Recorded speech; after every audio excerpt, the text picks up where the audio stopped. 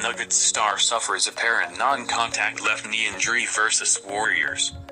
Jamal Murray had to be helped off the court late on Monday night after suffering what appeared to be a brutal left knee injury at the Chase Center.